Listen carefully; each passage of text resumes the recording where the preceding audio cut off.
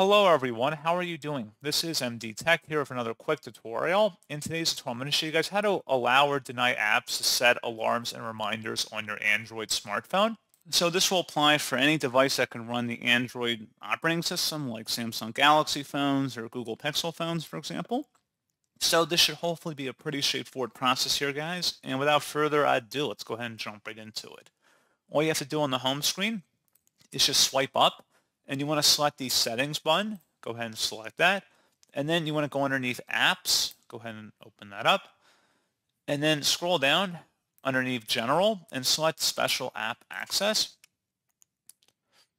And then scroll down again underneath alarms and reminders and go ahead and open that up.